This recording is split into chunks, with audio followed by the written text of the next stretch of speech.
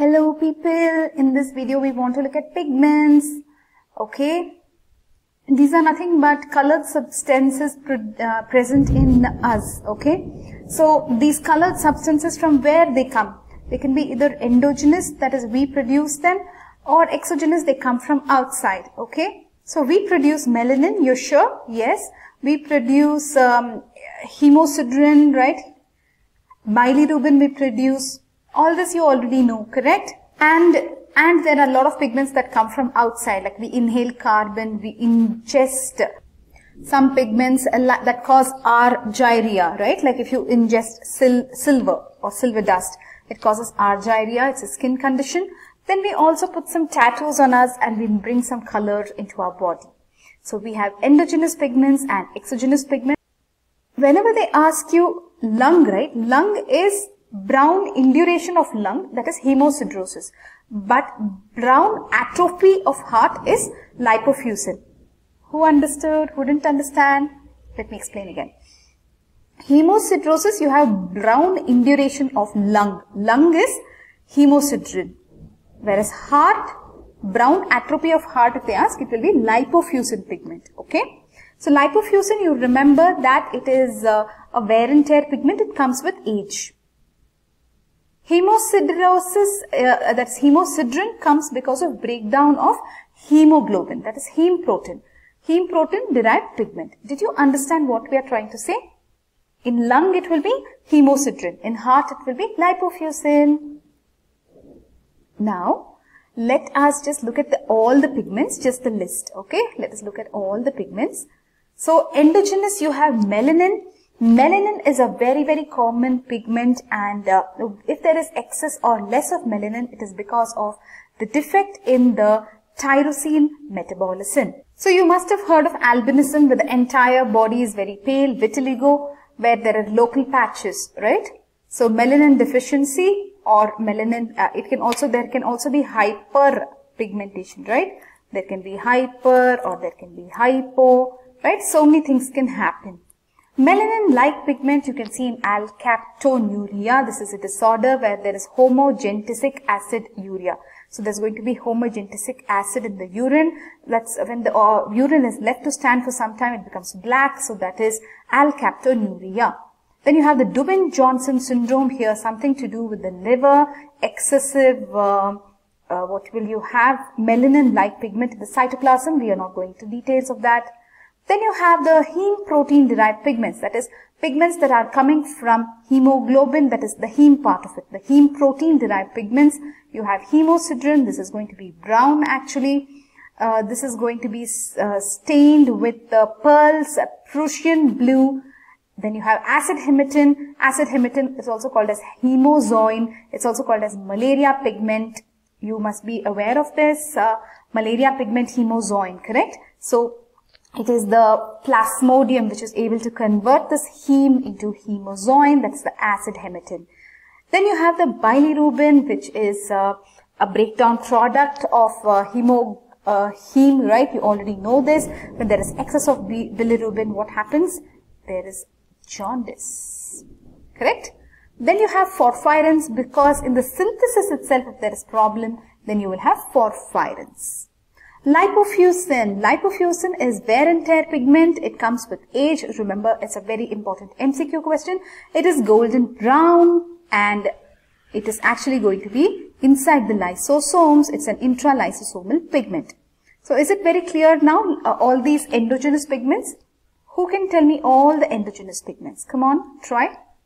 Melanin, melanin-like pigment, protein derived pigments like hemosiderin, hemozoin, then what was the third one? Bilirubin, and then we had porphyrin, and then we have lipofuscin. Very good, very good. So now let us move on to exogenous pigments.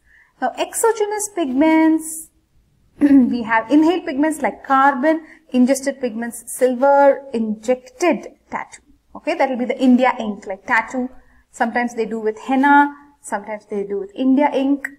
So now we are done with all the pigments.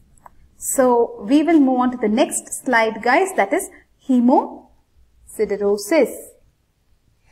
This is important for exam. You should know this is a hemoprotein derived pigment, correct?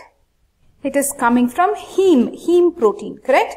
In this you have local and generalized hemosiderosis. This is hemosiderosis, guys, local hemosiderosis, and there can be generalized hemosiderosis, okay? So you have in local tissues, you can have like if there is a hemorrhage in the local tissue, right? Black eye, you know, black eye, when some injury happens to the head, you can see then there will be periorbital hematoma. So that is localized hemosiderosis. Brown induration of lung, this happens because when there is left heart failure, the lung will not be able to send the blood back to the heart. That time there will be venous congestion. There is chronic venous congestion of the lung, CVC lung, because of which when there is pooling of blood in the lung, there can be hemosiderosis in the lung, and that is called brown induration of lung. Okay, then infarction, whenever there is an infarct, there will be ischemia will lead to infarct, and because of this, there will be, whenever there is a stasis of blood, because of the heme breakdown, you will have hemosiderosis. Am I telling correct? Because of iron, right? Excess iron. Yes. Then coming to the generalized hemosiderosis, you have generalized hemosiderosis means what? Whole body you have more iron deposit. Okay. Now why can that happen? That can happen because hereditarily this person is absorbing a lot of iron. Okay. Hereditary itself he is absorbing a lot of iron, or he has in acquired condition he received excess iron because of blood transfusions. He's like in thalassemia. Those people will be taking so much blood transfusion that the iron load will become more on the body. Then if they are taking parenteral iron excess, right, then also there can be hemosiderosis. And if the person is taking excess iron in dietary intake, now that time also there can be excess iron and hemosiderosis, which will be generalized. How many people understood what we are trying to explain? Local you understood? Local will be because of local hemorrhage or CVC lung, like left heart failure. Then infarction, that is because of ischemia. Then black eye because of the, if somebody hits the scalp, there is periorbital hematoma, because of which there will be hemosiderosis. Okay. So now let's get to the details. See, iron is stored as ferritin or hemosiderin. Okay. So iron, whichever is excess, if it is excess, it is stored as ferritin, and aggregates of ferritin will become hemosiderin. That is interesting. Aggregates of ferritin becomes hemosiderin. You can identify this in the microscope. So this hemosiderin will be golden yellow to brown. It is a granular pigment, and it will be within the mononuclear phagocytes of the bone marrow, spleen, liver. Okay, so in the macrophages, in the phagocytes, they will be there. Okay. So just pay some attention here. Again, it is a golden yellow to brown color pigment. It is a granular pigment. So basically, it is found inside the mononuclear phagocytes. Okay. Example in spleen, etc., where there is RBC breakdown, you will find it. The stain actually they used for hemosiderin is actually Prussian blue stain. Is that the way you pronounce it? Prussian blue stain. Okay. Just look at this. Again, there is localized hemosiderosis and general hemosiderosis. In general hemosiderosis, you will have parenchymal deposits and reticuloendothelial deposits like in the spleen, bone marrow, liver, etc.